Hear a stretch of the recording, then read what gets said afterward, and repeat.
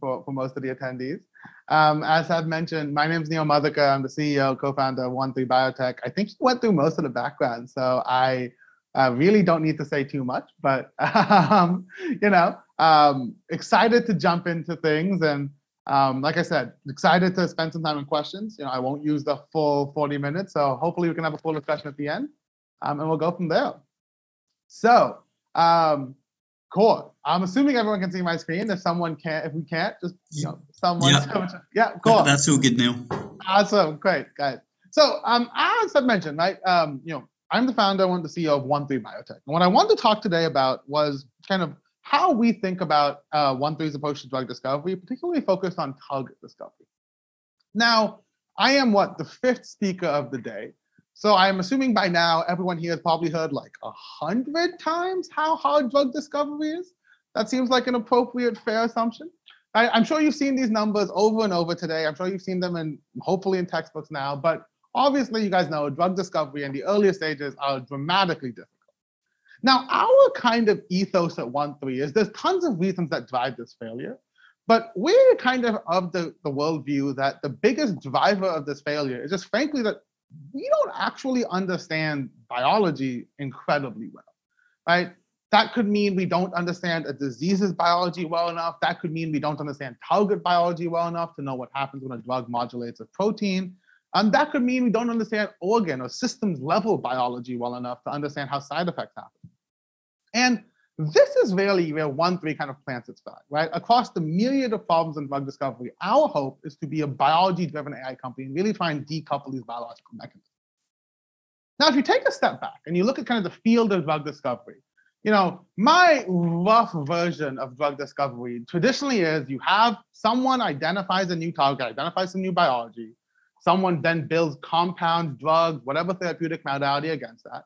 That drug is positioned or repositioned, and then finally you design clinical trials against it.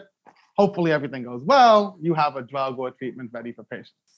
Now, we've seen tons of activity in the last 5-6 years on these later stages, right? There's so many companies that are building amazing technologies to enable us to make better drugs, right? Design better chemistry, thinking about other therapeutic modalities. There's companies that have taken high throughput screening and analysis to a completely different level and enable us to find new uses for old drugs. And then finally, companies that are combining data in such a way that clinical trials are becoming much better. What we saw at One3 in the early days was there felt like there was a gap at that earliest stage, right? If you look at right now, there are currently over 200 different STAT3 programs out there at different pharma companies, right? If you look at KRAS, these popular targets, so many companies are working on these targets with well-established biology. But what happens to the next generation? What happens when we have a KRAS or we have a STAT3 drug? What are the next targets going to be? And how do they, specifically when you look at more rare niche subtypes of oncology, which is where our focus, who's going to be finding those? And that's really what we set out and built One3 to do. So what we've built at One3 is what we like to call our target discovery platform, right? This is a multi-step AI pipeline that enables us to discover, prioritize, and de-risk new disease targets.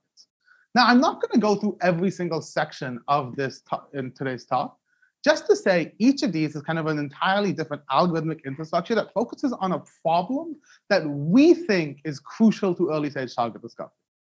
Now, for those of you who aren't familiar, right, like targets and drugs fail for a myriad of different reasons, right, ranging from efficacy, right? You could hit a target and the target could have no effect on disease, and we've seen that a lot in Alzheimer's. Safety, right? You could hit a target, the target has an effect on disease, but the target also causes severe side effects in patients and side effects that aren't tenable. Lastly, targets fail or programs fail because you can't find that right patient segmentation, right? You see drugs work on some patients, but it's not really across the board, and physicians and clinical trials are just like, well, if I can't trust it, I'm not going to do it. Targets fail because we can't make a good drug, right? We can't identify the best compound, the undruggable targets or promiscuous compounds out there. And then finally, targets fail for commercial reasons, right? There are a limited number of targets out there that that just aren't that novel, or there's targets that are really only specific in a small subset of patients. And sometimes companies have to make difficult decisions about which ones they're going to go after.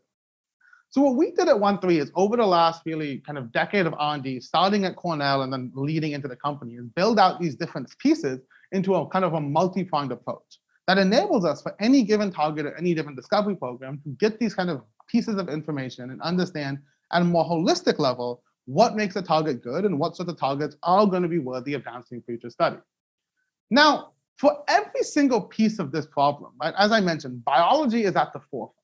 We have kind of a saying at 1-3 that it doesn't matter if something works if you can't tell me why it works. So what we like to call is biological interpretability. Now, fundamentally, I think you've probably heard a bunch of talks today, all over the day, about the different pieces of AI technology, right? Ranging from what does the engineering come from to new algorithmic methods. I saw there was a talk on graph neural networks today, and I'm sure Andreas talked a little bit about kind of data quality and thinking about how, thinking about where you can bring in data. And our take is that you really need both, right? And biological interpretability and accuracy are derived from both the engineering and the modeling pieces here. So at 1-3, we take kind of a pretty different view of data than a lot of the big players in the space. And that we think power comes not just from data quantity, but data diversity. What I mean by that is there's a lot of approaches. The classical approach for AI and drug discovery is you find your ideal data set, right? Whether it's chemical structure data, clinical data, image data, and you try and build up this massive proprietary data set and then apply AI on top of it. Now that's all well and good, but then you are always going to be left struggling with the biases of an individual data type and the lack of what one data type can capture, right? Even if you have the highest, most thorough image data set out there in the world, the chemical structure data set, there's things you're gonna miss if you're not looking at the other aspects of data out there. So what we built at 1-3, and this is what my PhD back at Cornell was really focused on, was how can you take different data types, such as chemical structures, clinical records, bioassays, genomics, CRISPR screening data, and put it all together into one platform. Now, to enable that, we at 1-3 have built out what we think is called our data engine, right? This is an automated mapping, quality control, and ingestion engine that allows us to take unstructured data from hundreds of different sources and bring it together into a single structured relational database. Right, currently, this is a little bit outdated, but currently we're mining over 60 different biological, chemical, and clinical data types. We just hit our 300th data source. This is growing at a rate of about 40% quarter over quarter just because of its automated nature. And this enables us to hit, on average, what we've seen about 5 times more data diversity than a lot of the other approaches out there. Now, what that enables us to do is build what we call precision modeling on top of it. If there's one kind of caveat or advice I can give to anyone looking at AI and drug discovery is that there's never going to be a one-size-fits-all approach. Biology is far too complex for that. So you need to make sure the algorithms you're designing really represent the biological state you're trying to model, right? So we've kind of developed to date, right, hundreds of different algorithms, each focused on different pieces of biology, different data aspects, and different questions we're trying to solve. I think the unique thing about these algorithms is they're really built to handle that diverse data input, right? We're not just throwing everything into a deep neural net, which inherently may not be built for that function, and trying to account for the biological complexity through different interpretable mechanistic outputs we're looking at here. Now, what this means is this all kind of comes together, and I'm just going to let this play with some fake data in the back, what we like to call a discovery dashboard. This is really where all these different predictions come through, allow us to, for a given target, get understanding of efficacy predictions, understanding toxicity predictions, looking at how it compares to other targets, how it compares to other chemicals, what druggability strategy you have. And I think this is really what's key here, is if you think about how drug discovery is done in a traditional pharma company, you need this information, right? No program is going to move forward without some degree of information across all these different aspects. And that's what makes early stages so difficult and increases that failure rate. So our kind of core hypothesis across the board is if we can get this information from the earlier stage, we can pick those targets from day one and reduce that churn throughout the entire funnel process. And really, the way this kind of comes together is once you have that more comprehensive output, you really understand more and hopefully can increase the downstream chance of clinical success. So here's an example I'm showing from one of our recent partnerships. Right? This is a partner that had an in-house AI team. They had identified that a gene was relevant in breast cancer. And that was kind of where they were struggling. They're like, we know this is an interesting gene. We know we want to target it in breast cancer. And this is an ideal way for us to say, let's see how we can show more comprehensive biological information. It's going to increase the overall strength of the program here. So using our approach and using that panel of different methods, we were able to get this far more comprehensive output, right? Identifying the driving mechanism of that relevance, right? Synthetic lethal relationship. Identify a patient population that was highly dependent on that gene and the synthetic lethal relationship. therefore predict an inhibition strategy that was going to be safe and efficacious because it was very cancer cell specific, and also identify kind of the binding pocket and compounds that could be used against it. Caveat here, a lot of this is kind of blinded, or for lack of a better word, kind of masked data just for the sake of confidentiality, but hopefully the idea and the thought here comes clear. Now, I'm not going to go through every aspect of this platform just because we only have about 15, 20 minutes left. But I did want to spend a little bit of time today talking about what I think is the crux of that platform, which is the first step, which is how we predict gene efficacy. Or the way we think about it is predict kind of a novel way of predicting genetic essentiality and genetic dependence. Now, just taking a step back, right? The idea of gene essentiality is if a gene is inhibited or lost, the cell that is essential or dependent on it is going to see a severe decrease in fitness. Now, in cancer, the severe decrease in fitness can be most likely measured as cell death, right? It's an idea behind a lot of CRISPR screens, an idea behind shRNA screens. If you can find those genes the cancer cell is dependent on and you drug them, theoretically, you can better understand how to treat cancer. Now, the crux of this is if you can do this at a high throughput scale, what you can really understand is you can understand cancer dependency networks in a way that previously hasn't been possible, and hopefully identify new nodes or hotspots that can be drugged for specific cancers. But as any biologist in the room would know, genetic essentiality can be driven by so many different underlying variables, right? We showed an example earlier where it was being driven by synthetic lethality. Sometimes it can be driven by certain transcriptomic profiles. Sometimes it's cancer cell or cancer subtype dependent. And these are just examples of a few. And traditionally, genetic essentiality methods have struggled trying to kind of combine all of those into one binary essential or non-essential class. So we took a slightly different approach, right? Driving from our ethos of we need to design methods that are built for biology. What we did is we tried to break down genetic essentiality into the different biological mechanisms that contribute to it, the different data sources that measure it, and the different types of essentiality that are looked at. Taking in, like I said, this huge input diverse data set ranging from clinical data to biological data to cell data to chemical data, we built a panel of different models, each focused on predicting a different subtype of essentiality. Now, the idea here is that while each individual model is only predicting a small slice of the world, if you do this across every single gene, across every single model, for any gene, you can get an understanding of what is contributing to an essentiality prediction. Is this being predicted essential by the synthetic lethal model, the transcriptomic model, the drug transport model, et cetera? And also see where models overlap, right? This with this underlying core hypothesis that if you see a gene being predicted essential by multiple different models in a specific subtype of cancer, maybe that leads to a higher degree of confidence here. So based on these results, what we then did is we want to kind of further subset this world by looking at what really makes a good target. In addition to just essentiality, right, as I mentioned, you don't want a gene that's just essential everywhere, right? If you do this analysis and you look at things such as GAPDH, right, a key metabolic enzyme, it is going to come up as essential. Every single cell in the human body needs to use it to survive. What that means, if you use a GAPDH drug, you're probably going to kill a bunch of normal cells in the process and have some pretty severe side effects. So what we did is we tried to convert our essentialities into what we call target scores. These are scores that are adjusted to ensure that these common essential genes are not pursued, right? You really want to find kind of the sweet spot, right? Where you have a gene, and I'm looking at the bottom red box here, right? A gene that across all the different samples is mostly non-essential. And there's this subtype of samples where it is very, very selectively predicted as essential or predicted that the cancer subtype depends on it, right? Ideally, you would see clustering in the sample subset. You would see that maybe it's fine across all normal cells, it's fine across all other cancers, but in small cell lung cancer, you're seeing most small cell lung cancer cells are highly dependent on this gene or this family of genes. That's what gives you an insight into like what is driving that biology and where can we use that to build a program. Now, to kind of help illustrate this in a bit more detail, we also did an internal example where we looked at every single drug that was been approved for certain targeted therapies for cancers out there that we get our data on. And we looked at comparing our predictions on genetic essentiality versus kind of classic experimental results. So ran a few high throughput CRISPR RNAi screens and used some existing data out there.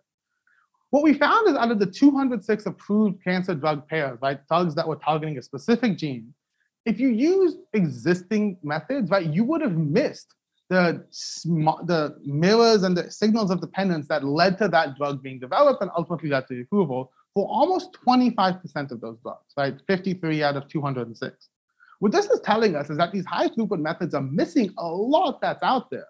And realistically, this number is actually going to be higher than expected because these are on very, very well-studied cancer types. When you go to these rarer cancer subtypes, right, like mutated small cell lung cancer, cholangiocarcinoma, right, like areas like that, when you have even less data, right, it's even more important to kind of develop these new methods that are able to kind of hone in on the specific subset where you might not have hundreds of CRISPR screens or hundreds of shRNA screens. And this made us really excited because we knew we were finding target classes that were being missed. And that's what opens the doors for building a platform like this to identify kind of completely radically new targets that we can develop or can be developed by our partners. Now, to help illustrate this, I kind of wanted to go through two kind of key examples, one external with a partner and then one internal as we're developing. So here I want to talk through how we use this predicted gene essentiality to identify a new mechanism and indication for a clinical stage asset, ONC201. Now, ONC201 was developed by a company called Oncoceutics. They had spent millions and years of money trying to figure out what was the driving mechanism of this compound. And without this information, they were kind of stuck, right? They were in clinical trials, phase 2 clinical trials against many different cancer subtypes, seeing some pretty broad activity across the board, but ultimately had this inherent question of like, what is our defined patient subset? Like, what is our sweet spot where we have that 10x advantage? This was difficult, right? Because without the mechanism of this drug, and without kind of clear ideas linking that mechanism to a given cancer subtype, it was hard to optimally select that patient population. So using our platform, we tried to do two things here. The first, kind of being from the back end, one of our other methods, we use all the data on this compound structure, the assay data we are getting, the clinical data we are getting, and identified that what the platform predicted was driving this compound's anti-cancer efficacy was actually an unknown effect on DRD2, dopamine receptor 2. This is a target that really hadn't been thought of as a cancer target before, really no data on cancer implications. But our platform was showing that if you look across the biological networks, where the signal was getting most condensed was on the dopamine receptor 2 or dopamine receptor signaling pathway. So this was exciting because what this told us was, hey, this compound has a target that we didn't know about, and this target could be driving that action. But it still left that fundamental big question, which is, okay, now that we have a target, what are we actually going to do with it? And as I said, one of the things we're building at ONC3 is we have this constantly running engine predicting the optimal targets for a very defined patient subset. So we went back and looked at that and looked at our gene essentiality model. We looked at 300 different cancer subtypes, and we said, which one of these cancer subtypes is most dependent on DRD2, right? From there, the core idea was if you can find the cancer subtype that's most dependent on DRD2, then that's going to be what's most affected by ONC201 treatment. And therefore, the indication where ONC201 is going to show the most clinical benefit. Driving that deeper beyond just an initial cancer subtype, we looked at specific biomarkers that correlated with DRD2 predicted essentiality and found that a type of cancer that was coming up consistently was glioblastoma, but specifically glioblastoma with the H3K27 methylation model. For those of you who don't know, this is kind of a rare form of glioblastoma, brain cancer, that has a huge unmet need. Right? This is, average life expectancy in patients is anywhere from 6 to 9 months. There's a significant pediatric patient population. It's more aggressive, and there aren't really any drugs out there that can be used in these patients when surgery is not an option. So using an animal model, we first validated this finding, saying, okay, we're seeing some activity in this defined patient population with this animal model. And based on this, prediction that we were predicting H3K27 methylated glioblastoma to be heavily dependent on the DRD2 signaling pathway, we started with Oncoceutics a new clinical trial, phase 2 clinical trial in this patient population.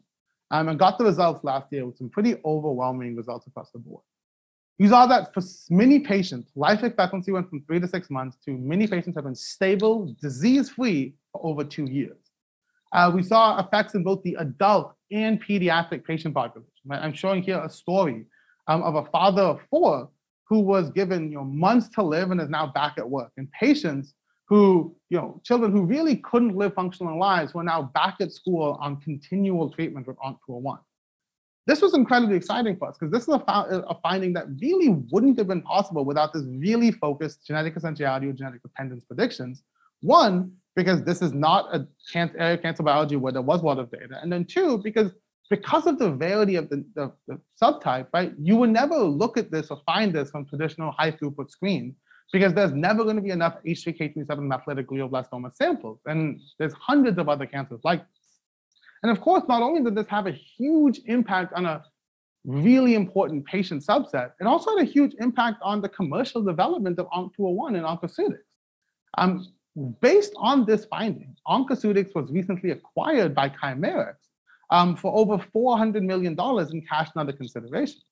Right? And the reason they did that was because they saw that this defined patient population presented a huge market opportunity, because here's an area where they could offer traditional, really transformative impact and functionally actually change not only prognosis, but also life expectancy for these patient subsets.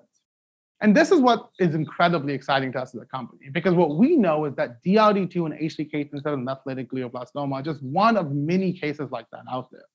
And with that in mind, what we really started to build more recently in-house is using this technology internally to create a novel pipeline of cancer targets and cancer therapeutics that we will develop assets against.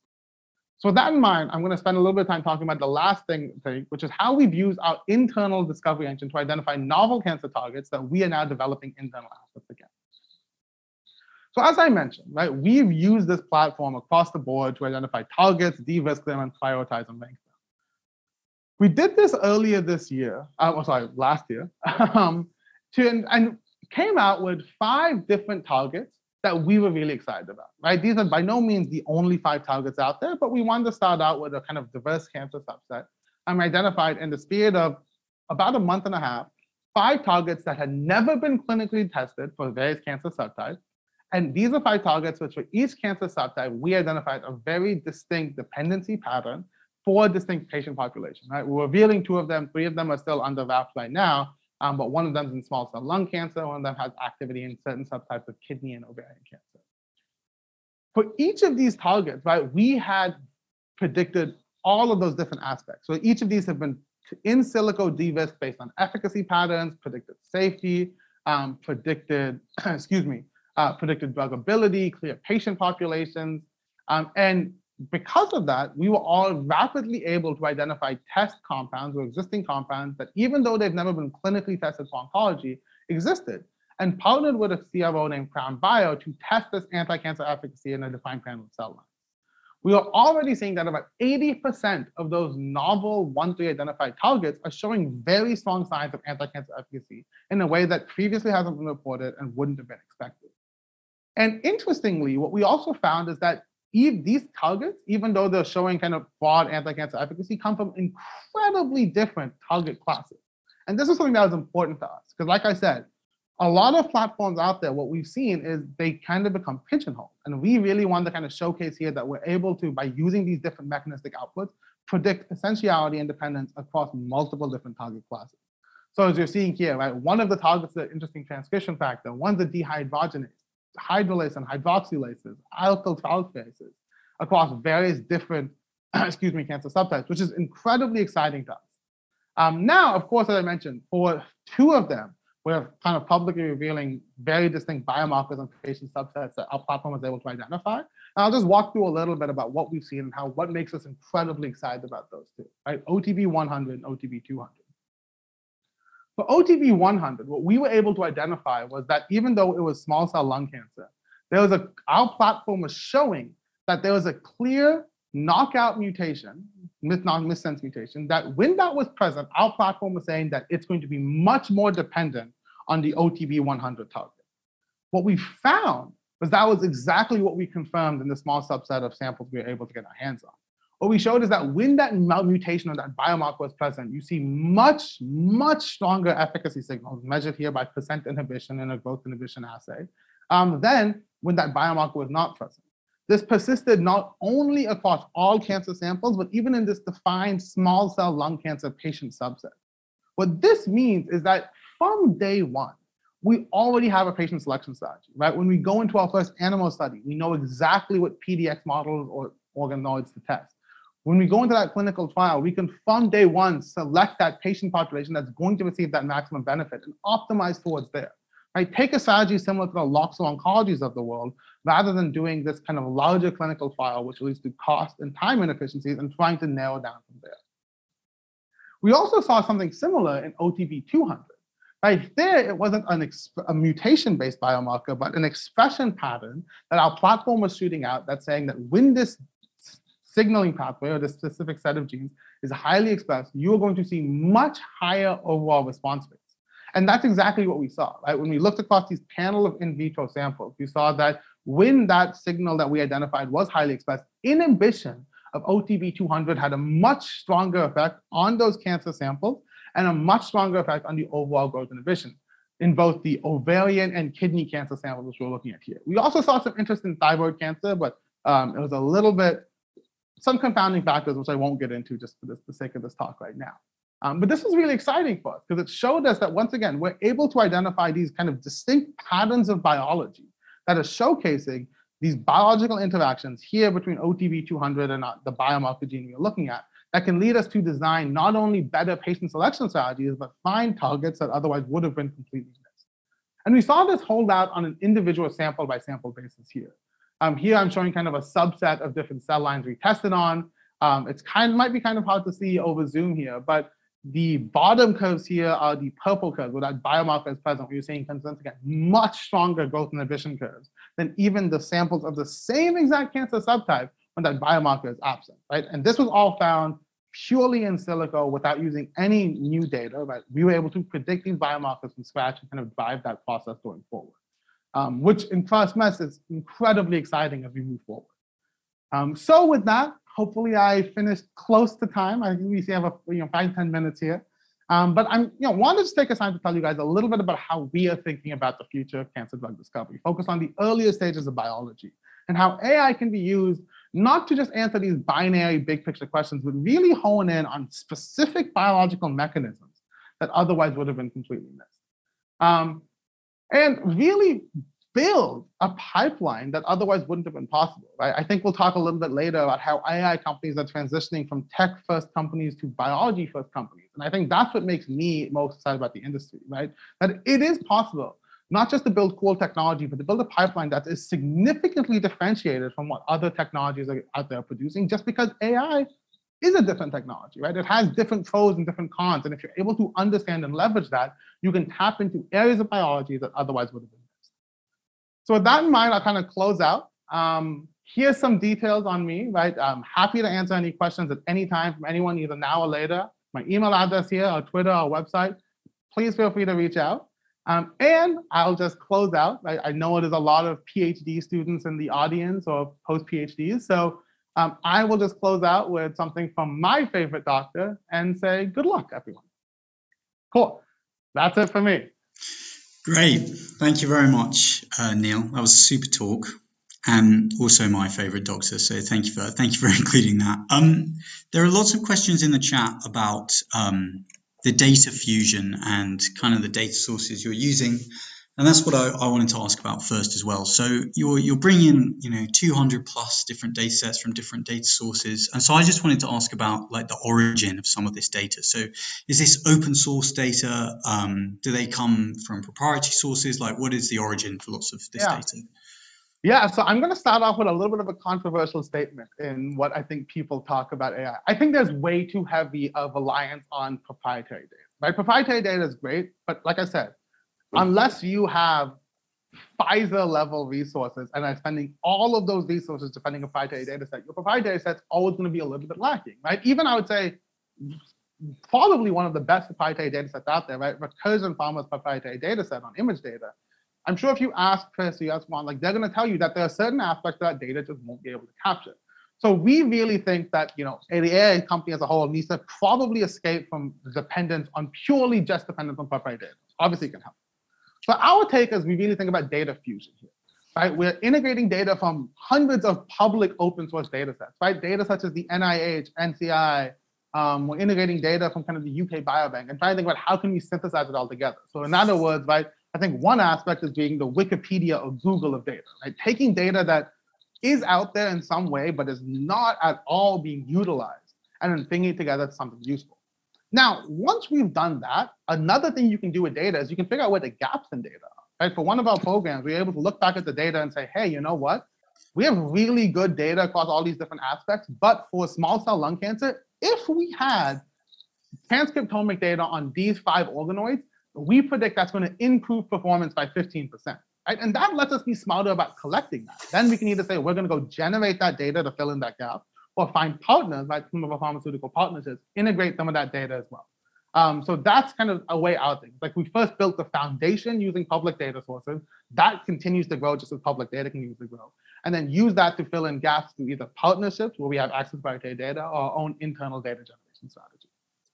Okay, cool. That makes a lot of sense. I was wondering about like the filling in of missing data and generating your own. So that makes a lot of sense. And then, so actually on like the technicalities of fusing such a lot of data sets, we have a question from Mark, and he's just asking like, are there serious particular challenges you encounter in the data engineering, like a mix of cloud data?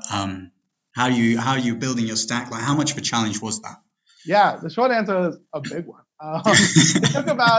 It took about, I'd say like 2 to 3 years. Like the engineering is still growing. And it's been, I would say it constantly took about 2 to 3 years of dedicated engineering before I feel comfortable making the statement that we now have this kind of mostly automated data source, right? So yeah, I think it's a huge challenge, right? Things such as mapping. Even if you look at any PhD student who's tried to combine 5 or 10 data sets can tell you that the data set 1 will call drugs one thing, data set 2 will call them something else, data set 3 will have errors, right? Trying to figure out that is imatinib the same as Gleevec, the same as this chemical structure, quality control, right?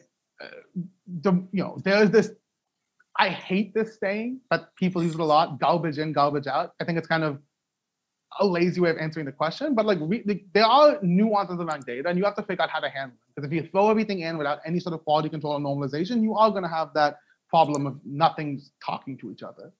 And then lastly, right, I would say like that, like what is your integration strategy? So for instance, we chose a relational database, right? There's a lot of different databases you could choose. I think a big, really popular one in the last couple of years has been kind of knowledge graphs. We steered away from that for a variety of different technical reasons, but you have to figure out what that's going to look like. What do your data structure looks like, right? You can't just have random databases sitting. We've set up kind of like about with 3 data structures at the drug level, the target level, and we like to call the clinical or sample level. And those 3 data structures speak to one another. So designing that core infrastructure you're going to build on top of that's going to be able to scale is pretty important. This, I think, it not only pays dividends at the beginning, but also at the end, right? As Charlie mentioned, we 2 days ago announced a partnership in using drug discovery for infectious disease with a public company in the UK called CureVac Pharma. What was exciting about this partnership, beyond just the disease area and kind of the huge unmet need, is this is the first time human challenge study data is ever going to be analyzed by AI. Challenge study data, a unique type of clinical trial data. We were happy because we didn't have to build a new data infrastructure for that, right? We had built that core infrastructure, designed it from the ground up, so we could just basically say like, hey, here's how it fits into our infrastructure. And it turned what otherwise would have been a 6-9 month data process into a couple of weeks of like, let's just, once we get our hands on it, we can integrate and begin AI from the get-go. So that's, I think I answered maybe 2 questions there. Hopefully I got all of them, but let me know if not. Yeah, that was very helpful. And then, still on this data sort of thing. So you do take in data from all these locations, and presumably there's perhaps overlap between data sets and potentially discrepancies. And so Elizabeth, Subashini is asking, do you find that, on your manual curation side, you have to be dealing with discrepancies between these data sets, or is that a case of where you're just like, we need to generate some of our own data in this part? Yeah. I think you're always going to see discrepancies in data, right? And there's the cynical way of discrepancies in data. Some data might just be like flawed, very fair. But I also think like people expect data from different sources on different cell lines or different conditions to magically be the same, and that's not going to be the case, right? And we've seen a lot of that to date. So we think about discrepancies in data 2 ways, right? Like one, we have a confidence scoring threshold, right? So once you can almost use the wisdom of the clouds approach. When you're integrating 200, now 300 different data sources, right? If there's 40 data sources that mention the drug imatinib and 38 of them agree and 2 of them disagree, that tells you a little bit of something about confidence, right? You can look at what drive that data. Was the 2 data sources that, maybe the 2 data sources that disagreed were clinical data sets, while all the other 38 were in vitro data sets. But so you maybe want to rank those 2 data sources higher and take that into your confidence threshold, right? So you can get those kind of insights on data discrepancies rather than just saying it disagrees or not. And then, right, at the end of all of that, you still decide, hey, we need to generate new data. At least you know what exactly you're trying to prove. right? And you know exactly what may or may not be driving. So the short answer is you're always going to see discrepancies in data.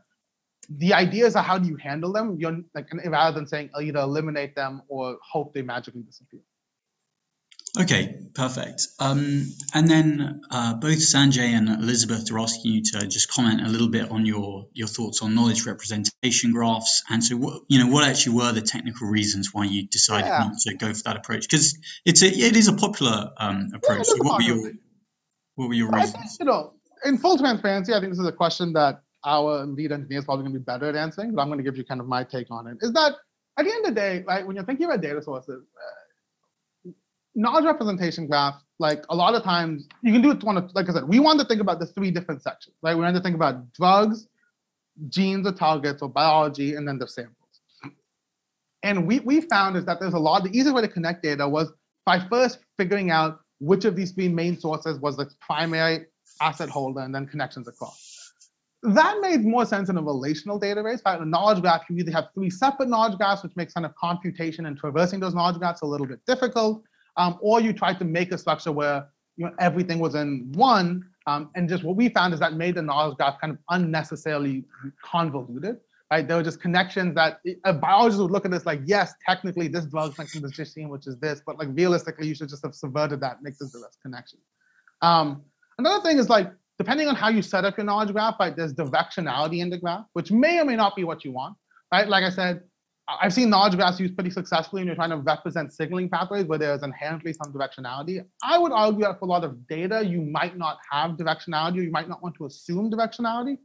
So there's structured relational databases that make a little more sense. And then finally, just compute power. Like I said, we use different types of algorithms, right, ranging from deep learning and neural nets to force-based learning to multitask and multi-class learning. Across the board, you just see better performance in terms of time on relational databases than knowledge graphs, which are a little bit more optimized to one type of machine learning than another. Okay, cool. Thank you very much. And then one last question before we move to our next speaker, Daniel, is from Pankaj, and he just asked, could you say a little bit more about the DRD2 finding? Was that one of many for that drug? What was the key sort of input data? Do you have a way to look at that sort of stuff? Yeah, no, great question. So I'll give a short answer and then say we published this finding in kind of Nature Communications in 2020. So happy to kind of send that along. Just shoot me an email. I can forward it to anyone who's interested. Yeah, so DRD2 finding, right? Was it one of many? Yeah, of course, right? Like I think at the end of the day, like I said, just like discoveries aren't binary, usually you're going to get a ranked list, right? In this case, DRD2 was very much at the top of that list and it was a clear outlier. So it was, in our minds, it's like, this is clearly the standout target, but there were a couple others, and for scientific clarity, we did test those as well and saw that the lower ranked hits either had very, very low target binding efficacy, so we didn't think it was driving the effect, or it was invalidated, which was good for us in this case. In terms of which data, so the short answer is this, I actually really like this the way, because when we looked at the individual data types, if you looked at just the structure, if you looked at just the efficacy data, just the transcriptomic data, clinical, bioass, et cetera, no method on its own was able to identify DRD2 as the top target. It always came up in the middle. We tried both our internal methods, but also worked with a lot of the big structural chemistry-based approaches like SCA, some of those bigger, kind of more classical ones that you've seen from the chemistry-based AI companies. And what this told us was that really in this case, right, DRD2 was seeing a weak signal across all these different data types, but when you kind of combine them together, you exponentially magnified that signal, which is what was really exciting to us. So the short answer is no individual data type contributed more than 20 to 25% of that prediction. Across the board, we are seeing much stronger predictions come out. I would say a data type that Oncoceutics was surprised to see was effective was high throughput screening. I think that's a data type that we at One3 are very passionate about. I think it's oftentimes a very, very underutilized data type. But like I said, in this case, it only contributed kind of a little under 20% to the overall prediction, but a lot of people just assume kind of random high throughput screening is not going to contribute anything at all. So it was exciting to see that. Okay, perfect. Thank you very much, Neil, for your talk and for your answer to the questions. I think we'll hear more from you at the panel slightly later on. But it is now my pleasure to introduce Daniel Jameson. Daniel, are you with us? I am. Can you hear me? Yes, we can hear you and we can see you. Fantastic. So Daniel firstly studied undergraduate in biology at Southampton. He then moved to Leeds, completing a master's in computational biology before moving to PhD at Manchester. And there he founded BioRelate in 2014. And his PhD was titled Text Mining Molecular Interactions and Their Context. And Daniel's continued to work in this vein somewhat at BioRelate, where he has co-developed Galactic AI, which is a supercomputing platform that automatically curates biomedical research to very much improve the understanding of a particular area in drug discovery.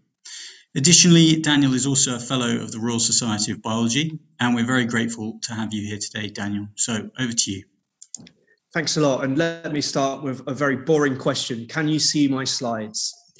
We can. And if I move on to the next one, can you now see a different slide? Okay, Perfect. Right. Perfect start. Excellent. And thanks for coming along. It's Saturday, so you must be very, very keen indeed. Very grateful to have you all with me. And what I'm going to be talking about is cause and effect and how we use it to empower drug discovery. And I'm going to be taking two sides to this talk. One is very much an explainer, helping you understand some of the basics behind cause and effect. And the second side is all about how we can use this type of data to solve some pretty interesting drug discovery related problems. So let me start off with essentially a slide on pirates here. Here you can see in this particular plot, decreasing numbers of pirates against increasing global average temperatures. And you can see that this trend is correlated. It's correlated because these two things are not causal. Certainly pirates is having no impact on temperature changes. And we're seeing all kinds of these correlative type relationships in the world. So the first thing to understand about causation is that it's not correlation, and it often gets confused with cause and effect. And the kinds of things that you can get with cause and effect is that causes can first of all be proximate, the things that are more closest to, or ultimate, in that they're the real reason behind the effect that we're seeing. So you might liken this to the person that shot the gun versus the country that legalized the use of firearms. So we get different potential distances between cause and effects, although every single cause and effect is directional in that causes must occur in the past. I've certainly not seen any examples where that's not been the case. And as I showed you already from this plot, correlation is not causation. It's a statistical relationship. And so let me give some examples of where we might see cause and effect in the world of biomedical research, and specifically within literature. We've got a particular example here where somebody's talking about the very popular drug metformin reducing renal cortical GRP78 expression. And so we might hope that this is a cause and effect relationship in that metformin is doing something to HSPA5, otherwise known as GRP78, which is a synonym for this particular gene. Then we might have another piece of published research that comes along and says that GRP78 silencing reduced the CLU protein. So another different cause and effect relationship in a different piece of research, which again is CLU is a synonym for TRPM2, which we can see from another piece of research that if you suppress TRPM2, it reduces renal fibrosis. So here we have a path between three separate pieces of research in which we can link the drug metformin to renal fibrosis. So this might start to lead to some kind of insight as to how metformin might relate to particular diseases, or it might impact particular diseases. But of course, there are many, many different cause and effect relationships, which we see within the literature, and that particular path is one of many. So what we want to do is to understand the significance of each of these pathways, and also the overall significance of any particular relationship between, say, metformin and renal fibrosis. So here in this particular plot, which is otherwise known as a Sankey plot, you can see the most specific or the most enriched paths between metformin and renal fibrosis. And so the way that this is calculated is that you're essentially taking each node in this subgraph and you're looking at how many connections each of these nodes has against the whole of biology, so in the full graph, and then how enriched are the connections within this subgraph versus that full graph. And so you can do this across this whole subgraph to give you an overall significance between that particular drug and that particular disease. So this is useful then because it enables us to see the strength of these relationships and just how important they might be in terms of their biological insights. Where do we go and get all this data? That's a very important question.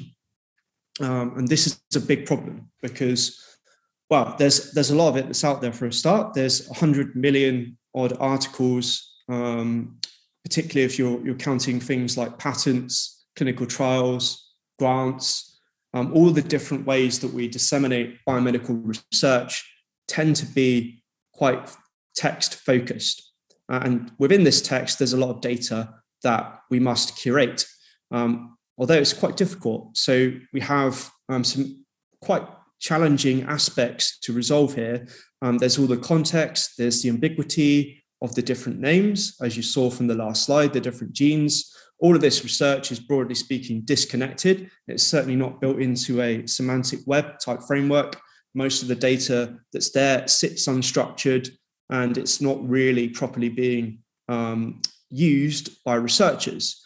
So in order for us to tap into this wealth of data that sits out there within the literature, we've got to curate it. And the way we've done this for many, many years is we've had people read through these publications and put this data into databases. So if you take, you essentially get somebody to read through a document, put all that information into a database, you're looking at about $219 to curate that single article. So if you did ever want to go out there and solve this particular challenge manually, it would be a very, very costly expedition, something in the realm of $22 billion, or at least a very expensive and crucially timely task that nobody's going to do, and one that would get harder. So scientific research will essentially be continuing to grow. In fact, the output doubles every 9 years or so. So this is a problem that really isn't well suited to manual curation. So if we're looking for an automated way to capture difficult to capture data, and I'm talking about the kind of data that search engines might struggle to find, like cause and effect data, we look to things like natural language processing to help us. So there are a number of different challenges that NLP has to resolve to capture a cause and effect relationship, for example. One of the things that it has to do, first of all, in this particular sentence, is to recognize that you've got various different biomedical entities. So you've got a couple of genes here. You've got the androgen receptor, MDM2, and prostate stromal cells. So that software might first recognize that these are genes and that is a cell. However, that information is probably not that useful unless you normalize it to their respective IDs. If you don't do that, you're missing out on all of the associated metadata, all of the associated information on genetic sequences or any of the other data that you have structured around these entities. And for genes, this is a relatively straightforward task. We have extremely well curated gene databases today. For things like cells and other biomedical concepts, it's not so good. You might look to ontologies to map this data to, although they're not complete typically, and the hierarchies and organization of those concepts within those ontologies tends to be often quite task specific. So this is actually a challenge in itself, trying to recognize these particular entities to concepts.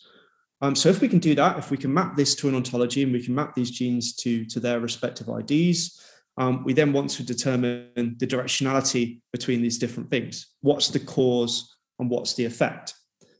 So in this particular example, we can see that MDM2 is the thing that's having an effect on the androgen receptor. So we want to flip these two the other way around.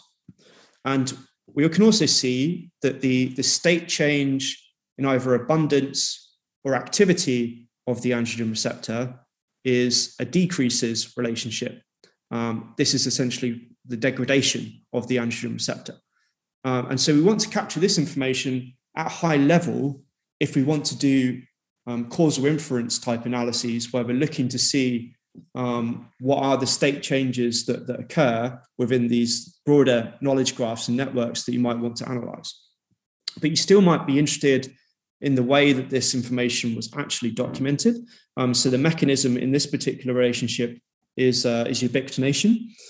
And finally, the context in which this experiment or this piece of information is being documented is very important as well.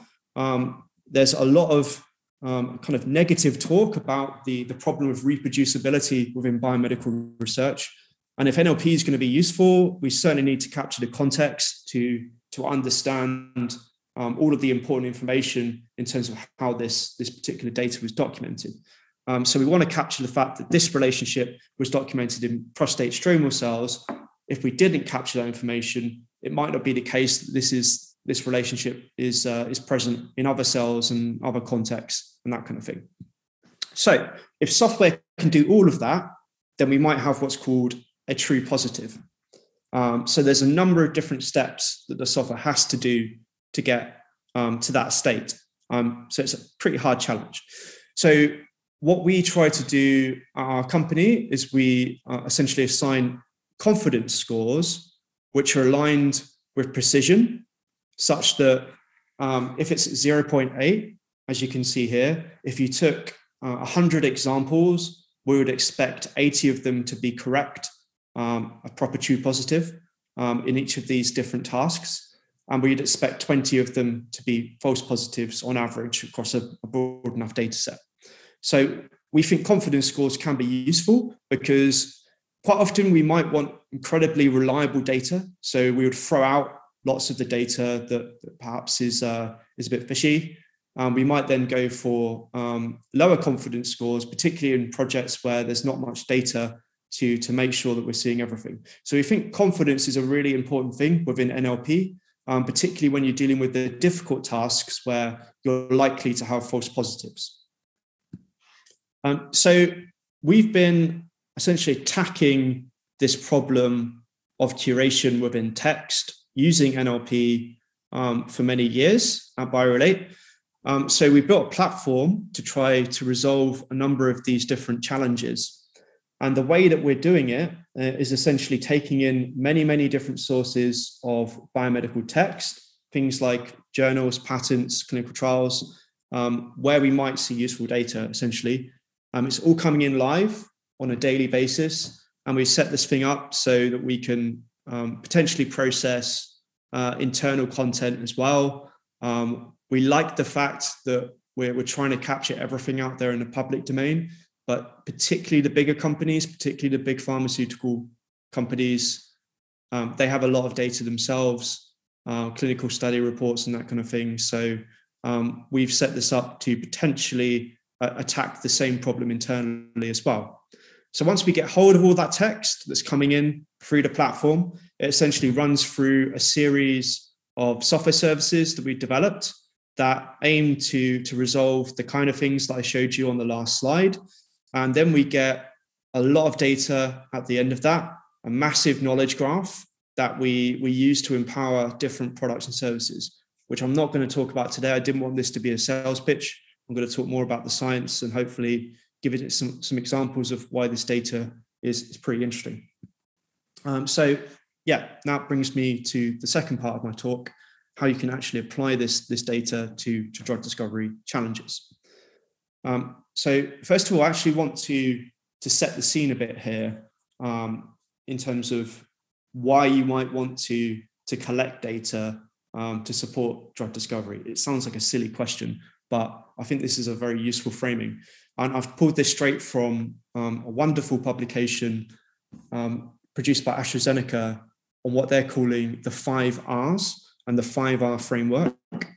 And essentially it amounts to conducting various different truth-seeking behaviors in order to determine that the particular drug target and drug that you're developing, the drug that you're developing, not the drug target, the drug that you're developing is one that is likely to be successful.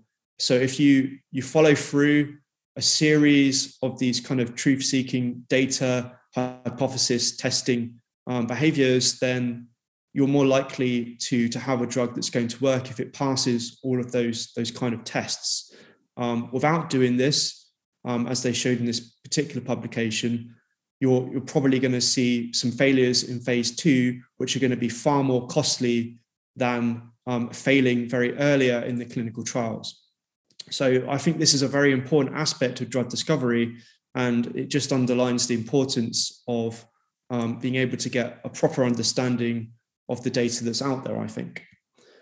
So one of those R's is the right target. So what you'd be looking for is essentially a strong link between the target and the disease, differentiated efficacy, available and predicted biomarkers, the right tissue. You might have adequate bioavailability and tissue exposure, definition of pharmacodynamic biomarkers, a clear understanding of preclinical and clinical PK/PD, drug-to-drug interactions. And this list kind of goes on, right safety, right patient, right commercial potential. So if you cover all of these bases and you've essentially done some rigorous understanding of each of these points, then you've probably got a drug that's more likely to be successful further down the line in clinical trials. So I'm going to focus on one aspect of it, which is more to do with the link between the target and the disease. And I'm going to start by asking the question, how many known or hypothesized drug targets are there? So if we just do a very simple calculation, first of all, in that we're saying that there are 20,000 odd human or 19,000 odd human protein coding genes, which we know about. And then in the kind of gold standard ontologies, we've got various diseases and phenotypes. And essentially, if you build a matrix of these proteins against diseases, you get 720.7 odd million pairs of proteins and diseases. And we're only talking about single proteins here. There are obviously many different flavors to drug targets, phosphoproteins, complexes, not to mention polypharma strategies where you're going for multiple targets. I'm keeping this simple to make this, I guess, a more interesting talk. But even still, that is a lot of potential drug targets that are out there per disease. So the next question we might ask is how much of these particular pairs are being researched within the literature and beyond. So if we look at all of the kind of publications that we ingest within our platform,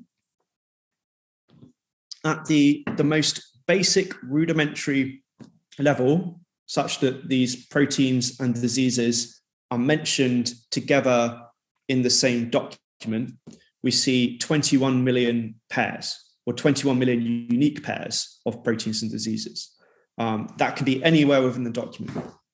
We can go more specific. We can see that if we're looking just within sections, there are 16 million. Just within sentences, there's about 2.6.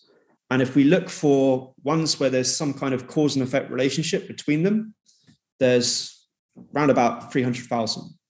So not many, about 0.04% of all of those 720 million possible pairs. Tiny fraction have actually got, what we found to be a cause and effect relationship between them. And of course, that's not all of the literature. There are some ones that are missing, but still, from what is a sizable amount of data that we process, that is what should be seen as a small number of pairs, I think. So I think that's quite interesting, first of all. But perhaps if we think about getting this number up, so I showed you previously that you can link together these different cause and effect relationships to form paths or DAGs, direct cyclic graphs. And we can do this essentially by saying at depth 1, we've got just a cause and effect relationship, which is there's about 290,000. At depth 2, there's an intermediate step. So we've got the cause or the drug target doing something to something else, which then has an impact on our disease. That's depth 2. So that actually goes up to about 4.5 target or protein disease pairs. And the depth-free, it goes up to nearly 20 million. So yeah, we can get this number up, which is, I guess, pretty useful if you're trying to understand particular diseases and particular proteins and their relationships that might not already have been documented and talked about already. So we might be interested to know what that looks like. So I've showed you before that you can put these together in these kind of ranked Sankey plots. So here we've got just a randomly picked pair of protein and disease. In this case, it's SCN3A and colorectal cancer. And again, you've got these things in the middle, which are, this is all flowing left to right. Everything in the middle is being regulated by SCN3A, which supposedly has a causal relationship with colorectal cancer. So I actually think these are also interesting from another perspective. If you think that this is all flowing left to right and that these are responsive to target and causal to disease, these make particularly interesting candidates for pharmacodynamic biomarkers because essentially they are pathological to the disease if they are causal, as they're being shown here, and they are responsive to target. So this would make them very interesting candidates to look at if they're showing up in particular assays when we're trying to find good PD biomarkers for a disease. Of course, you want to pair this data with the kind of tractability type measures of biomarkers. Is this thing secreted, or is this thing, how can we have you actually got an assay to measure it? But from a perspective of just finding what might be good to start with, this is a great place to look, a great way to point you to potential hypotheses to go out there and test. But I'm not going to talk too much about PD markers. I'm going to talk more about the target disease type stuff. So let's focus again on colorectal cancer. What we're looking at here is 3 different proteins and how they've been documented against colorectal cancer. And I've taken one very common example, TP53. It's what you probably call a known. This has been mentioned many, many times alongside colorectal cancer, huge number of documents. Also, as cause and effect relationship directly. There are many links between these things at depth 2 and depth 3, and they both have significant enrichment scores in that they're below 0.05. So it's obviously a significant gene. No surprises there, though. This is what you'd expect. Everybody who's working in the field of cancer and colorectal cancer will know that TP53 is an important gene and protein in that particular disease. The second one, however, might be seen a bit differently. So it's been mentioned alongside colorectal cancer in a much smaller number of documents. There aren't any directed relationships between these two things that we've been able to find from our software, but yet at depth 2 and depth 3, you can see that there are various links between them. And actually they're enriched again, and perhaps more enriched than TP53. So yeah, this has not been documented as having a cause and effect relationship, but when we put it together in these paths, we start to see that potentially this is actually quite interesting. And we can take this one step further, where we can see a particular protein that has never been mentioned with colorectal cancer, 0 co-mentions with that particular disease. So definitely no causal mentions this time, but depth 2 and depth 3, again, we have links between these two things, and they're significant in terms of their enrichment. So here we have a completely unknown pair of protein to disease in which we've been able to find that they're potentially significantly related. And that could be a very promising novel target for us to look at if we wanted to look at things which no one else is researching and that might potentially have some impact against colorectal cancer. So this is a really nice way of kind of filtering and finding data that you might want to prioritize in experiments. So yeah, we can take this another step further, and we can do this systematically across the entire collection of pairs that we have at depth 2 and depth 3, measuring both their significance and their novelty. So at depth 2, we see that there are quite a high degree of significant pairs. You perhaps expect this because there are not many steps between these two things. So you get a number of significant ones, but you also get a very high number of novel significant pairs. And likewise at depth 3, you get this as well. And together across all of these different 20 million or so protein disease pairs, you see that you've got 8.8 odd million significant ones and 4.1 million of those which have never been published together in a document before. So potentially pretty interesting. But that's not to say that all of those are going to be good drug targets to look at. You probably want to pair this with tractability measures again, and you probably want to start looking at the details behind how these things are linked to see if there's anything that's more important in terms of context or the biology and how these two things go together. But it's certainly a good place to look because this is all ranked data. And if you're starting from scratch and you don't want to go off and spend a bunch of money doing some experiments that are potentially fishing expeditions, this is the way to find the more interesting things that are more likely to yield positive results. So we can also take a look at what are the known targets, the things that are already drugs that are out there targeting colorectal cancer. So we can use a great database called ChemBall to find that there are 277 drugs out there in the world being used for colorectal cancer. It's actually not all the drugs. There's probably better databases for drugs that are proprietary, but this is certainly a great free resource for looking at this type of data. So across colorectal carcinoma, colorectal cancer, or colorectal adenocarcinoma, and there are 277 odd drugs, which target 121 single proteins. And that's the main protein within the mechanism of those drugs. So actually quite a broad range of targets for a disease. And if we look at those particular proteins against the data that we've collected at BioRelate, we know that 66% of the proteins in our data for colorectal cancer are significant in that they're enriched. And there's 100% of the known targets which are significant at depth 3. So all of those existing known drug targets that are out there are significant within our data set. So that's a good test to see that we were representing what is potentially the known biology. So we can look at this at essentially depth 1, the causal mentions, 106, but then by depth 2 and depth 3, there's 120 and then 121 of these known targets represented. So this is kind of neat. We're capturing a lot of what we call the known knowns in these types of analyses.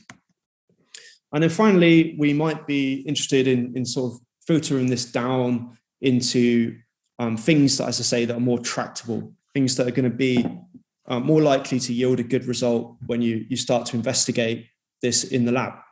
So if we take those 4 million novel significant protein disease pairs, there are about 11.6 thousand unique proteins. Again, another fantastic resource, freely available as open targets. And so here we're linking the open targets data set to these proteins. And you can see that across every measure of tractability, 93% of those are tractable, although a high percentage of that are PROTACs, which are perhaps not the best tractability measure, but they are one measure of tractability. Still a high degree of a small molecule and antibody, which are obviously very popular ways to develop drugs. So again, this is just a very nice way of being able to home in and find potentially good drug targets. So hopefully I've given you a very short appreciation of the power of causal reasoning and why you can potentially use it to understand drugs. There's obviously a lot more I could have shown you here, but this was meant to be an intro to the field, and hopefully there's a lot of people here that are now a bit more educated and might have some interesting questions.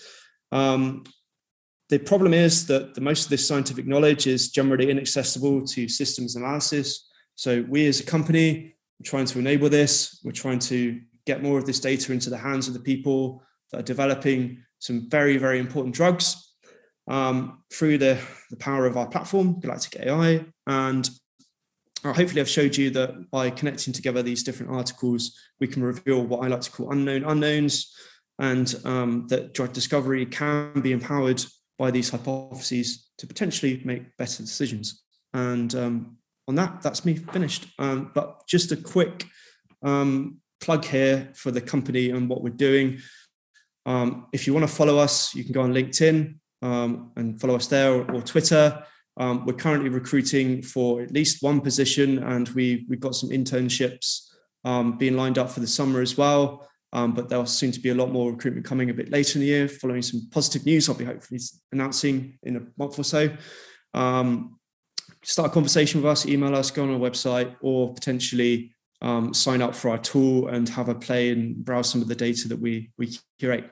So yeah, I can now take some questions. I'll probably pass back to Charlie at this phase. Yeah, thank you very much, Dan.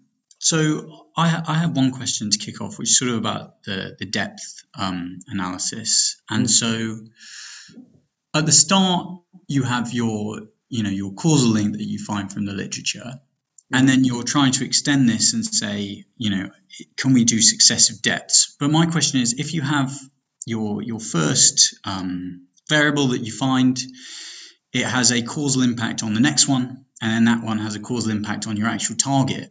Mm-hmm. Does that not introduce the possibility that your first variable actually will affect lots of other different things, and they may have knock-on effects on your target? Is that sort of included in your system, the possibility for that sort of confounding, those sort of extra links that may be going on?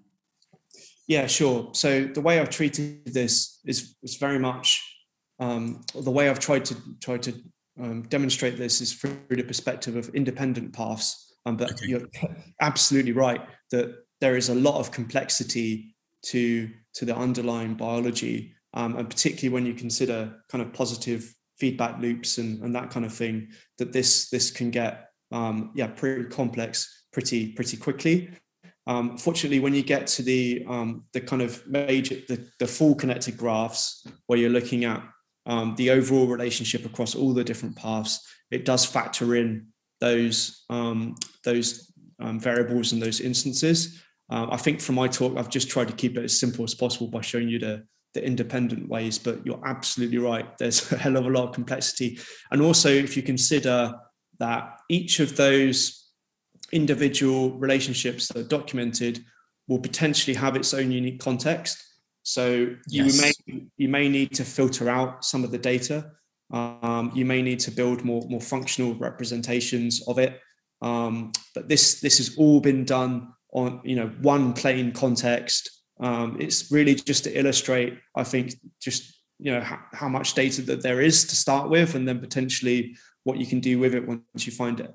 So yeah, hopefully that answers that one. Yeah, and then another one which links to Mark's question in the Q&A, which is sort of a question about quality of studies and also about the language that's used in these studies. So as I understand it, you're looking at the language in the studies. That's going to help you decide whether something is causally linked. However, for epidemiological studies or whatever, someone may establish a correlation and then, make a comment like, this shows that X is strongly associated with or leads to Y. And so I'm kind of wondering, do you have filters in place to extract good studies where they've really done randomized control trials, or they've made better efforts to ensure there's a causal link when they're using their language? Or is that something you kind of have to deal with in another way? Yeah, I think there's a few ways to answer this question. The first is the very kind of speculative data we don't capture. So where somebody says, like, we hypothesized that this particular thing, that's ruled out immediately.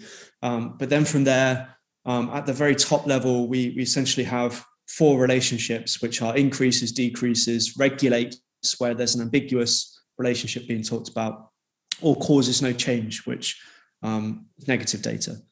So we keep it simple in order to make these kind of causal reasoning analyses work.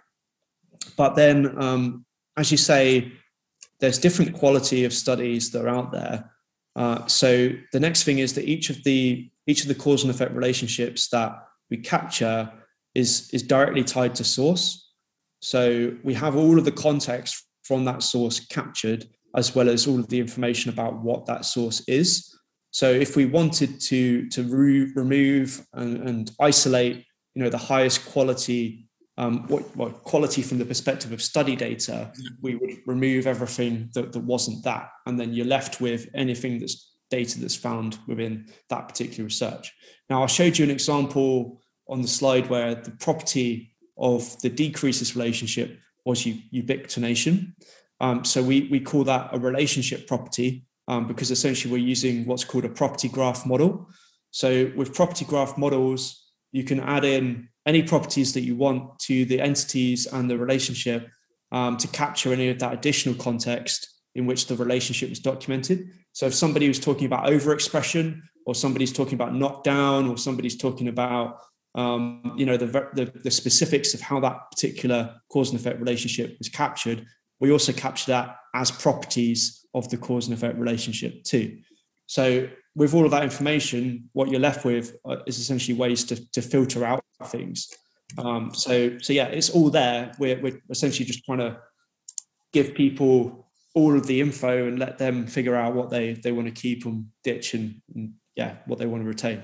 Yeah, that makes a lot of sense, because I think the wording in lots of publications is, it can be ambiguous sometimes. And so on that, sort of Sanjay has a question about the sort of overall publications that you collect and so forth. So you're drawing from many sources, but I'm sure lots is from academic publications.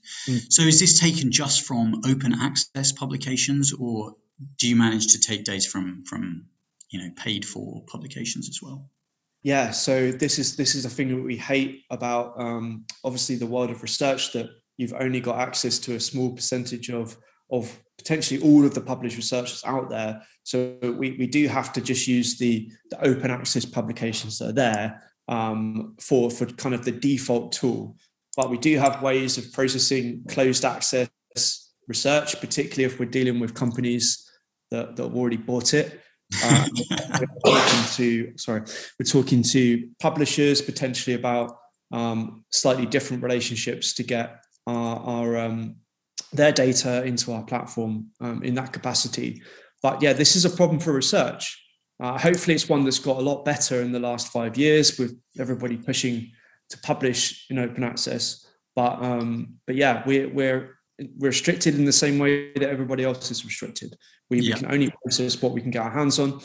Some of it's easier, PubMed Central. There's generally nice repositories to just pick up the XMLs and process it. Other stuff's far more difficult. You have to develop ingest services to capture all the weird ways that people publish their documents. So yeah, it's some of it is not just the challenge of are you legally allowed to process it, is can you actually get it into a format in the platform to start with. But yeah, no closed access, that's the answer. Yeah, it does sound like a tricky problem. I'm afraid we're going to have to leave it there, but I just wanted to as a last thing, say I really loved your correlation plot of temperature and pirates. My favorite one of those is Nicolas Cage films and shark attacks in Australia, which has an incredible correlation. So thank you very much again, Dan, and thank you, Neil. Our next session will be in around 10 minutes at 3:30, where we have the start of our panel discussions. We've got a panel on startups and a panel on scientific frontiers, and so we will look forward to seeing you there. You all should have access to the Zoom links. Okay, great. Thank you.